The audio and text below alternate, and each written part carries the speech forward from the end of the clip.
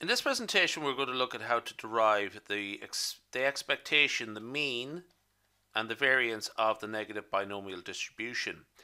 Now, just to be clear, I might break this up into two videos, seeing as how I'm going for time. So A will be the mean and B will be the variance. Now, the probability mass function of a negative binomial random variable distributed as R, where R is the number of successes and P is the number of the probability of a success, we denote it as follows.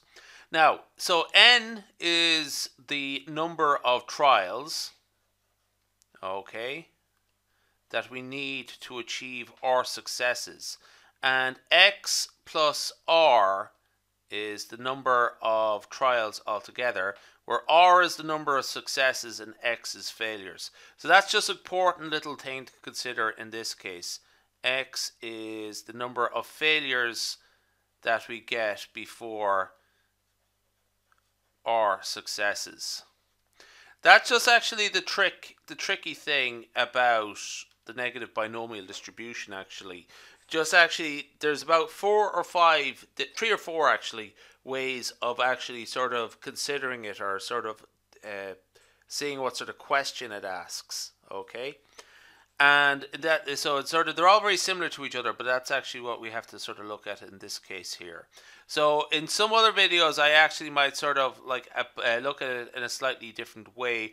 So just be careful about how I set up each negative binomial distribution in each video. I was sort of very quick in one of them, but as you go through it, you'll realize that it's a bit more complicated.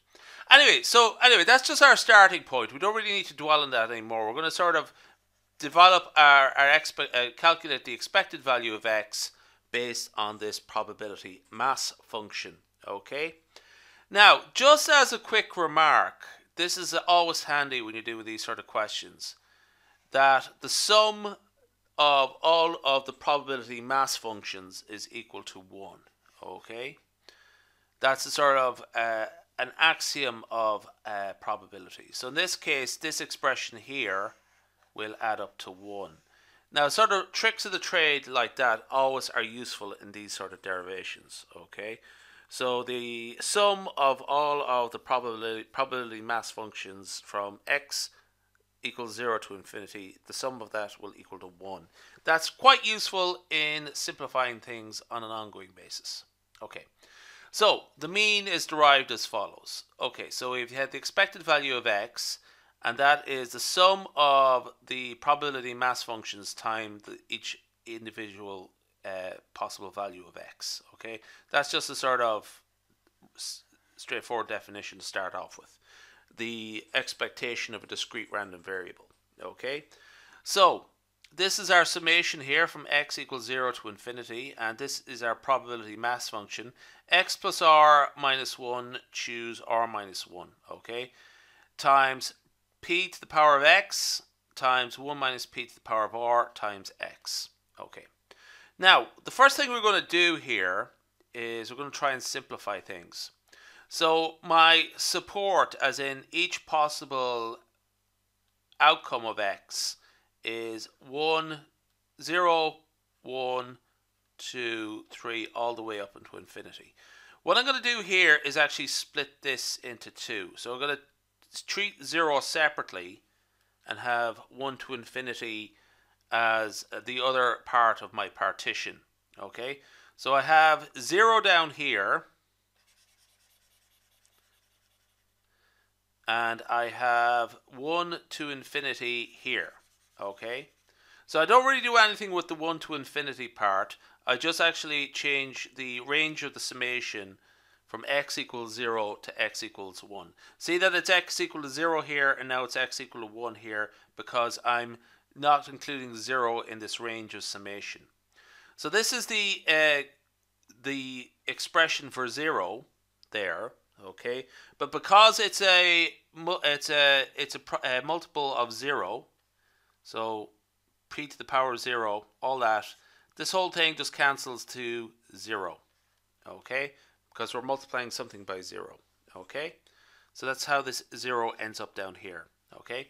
So this expression here we just carry forward down to the next line. Okay, and what I'm going to do here is expand out that binomial coefficient here. This expression here, I'm going to sort of try and evaluate this. Okay, so I have x plus r minus 1 factorial over r minus 1 factorial times x factorial. Okay, so that's my binomial coefficient there. Okay, so that's coming in here. Times the probability of x, px, p to the power of x times 1 minus p to the power of r times x. Okay, so far so good. So what I'm going to do here is I'm going to try and simplify out a few things. Okay, so I have p. I'm going to try and this is essentially a summation in x. So what I'm going to try and do is take out some of the values here. So let's just look at this one here. I have p to the x here. Okay, so what I'm going to do is express that as p times x to the minus 1 times p. Okay, and what else have I got? Oh yeah, so I have r minus 1 factorial. So I'm actually going to multiply above and below by this fraction here by r. So I have 1 over r minus 1 factorial equals r over r factorial. Okay, so this r, small r, will turn up here. So we have r and p out here, and now I have r factorial down here. Okay, now what else have I got? I have 1 minus p times to the power of r plus 1.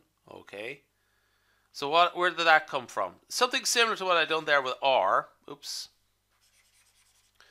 So 1 minus p to the power of r is 1 minus p to the power of r plus 1 over 1 minus p. Okay, so that's how I go from this expression here to decomposing it into two parts. 1 minus p to the power of r plus 1 times 1 minus p. And that is it, I think. Oh yeah, sorry. One more thing. I have an expression here in x. Okay. And I have x factorial there. Okay. So x divided by x factorial is simply 1. Let's just clear that out. That is 1 over x minus 1 factorial. Okay. So, okay, there's a lot to unpack there. Okay, that's why I took my time at this. Okay. So if you just go through the video there, you'll see quite quickly that I can go from this expression here to this expression here. Okay. And so essentially what I've done here is I've isolated this expression in front of the summation rp divided by 1 minus p. Okay, and I have a summation there for the rest of that's summation there for the rest of the expression. Okay, now so what we're going to do is let s equal r plus 1 and w equals x minus 1 inside the summation. Okay, so what does that do? Okay, so essentially s equals r plus 1, which means r equals s minus 1, and x minus 1 equals w. So essentially I'm just going to transpose these expressions here. Okay, so x plus r minus 1 becomes w plus s minus 1 factorial. Okay, r factorial becomes s minus 1 factorial. Okay, and x minus 1 factorial becomes w factorial. Okay, so P, we have PW there, and 1 minus P to the power of S there. Okay, now essentially what that is, particularly this expression here, is a binomial coefficient of W plus S minus 1, choose S minus 1. This expression here. Okay, perfect. That is actually the sum of a probability mass function of a negative random binomial variable W, which is 1. So this entire expression here reduces to 1. Okay, so what we're left with is R times P divided by 1 minus P. So that is the expected value of X, our negative binomial random variable. Okay, that's it. So that's the expected value of X. Now, just as a remark, this is something I'm going to carry forward for the next video, is that if that is this is a random variable in terms of negative binomial random variable of denoted in terms of W as opposed to X, the expected value will be SP times 1 minus P. So essentially, I'm going to use this expression again in the derivation of the variance, and this, using what we've done here now, that will be the expected value of W will be SP divided by 1 minus P. So it's essentially, we're using our result here again in the next video. So just this expression is going to turn up. Okay, that's grand. So that's the derivation of the mean of the negative binomial random variable.